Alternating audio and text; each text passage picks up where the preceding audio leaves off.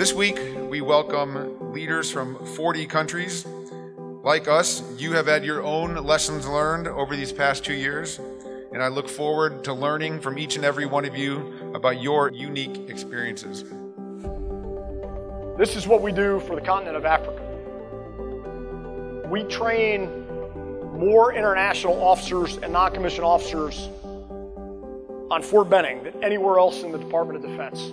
In my work on the African continent, I have long heard that whatever you do for me, but without me, you do against me. And everything we aim to do from the U.S. government side, we strive to do with the advice and support of our partners. Let me be very clear. As far as I'm concerned, as partners, your feedback is not suggested or preferred. It is vital to our strategy and policy making, not just now, but for years to come.